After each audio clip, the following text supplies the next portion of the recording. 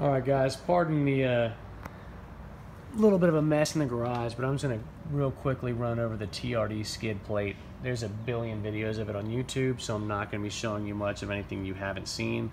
But this is not going to be some 13-minute video running over an install.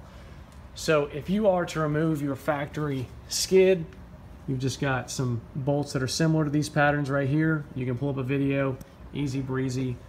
Along this area here, there's a hook that supports the factory, really splash guard more than skid plate.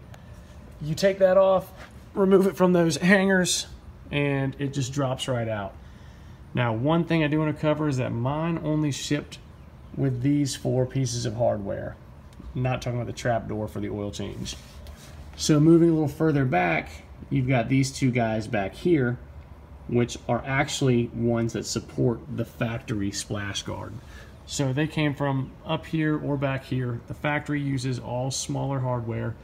And if yours doesn't ship with all 6 pieces of hardware, which apparently is quite common, that is an easy remedy that'll get you set back up and gives the vehicle a nice aesthetic. It's a good lightweight skid option. There's definitely tougher ones out there, but it kind of completes the look of the Toyota TRD setup. Also, I'll have a video covering these LED fogs a little while later. But as for now, just a quick thing on the skid. Find yourself a video on how to install it if you want to get it. And yes, the TRD Pro Skid is comparable or compatible with all your SR5 models, off-road, anything. Gen 2s and Gen 3s are also interchangeable. Thanks for watching, guys.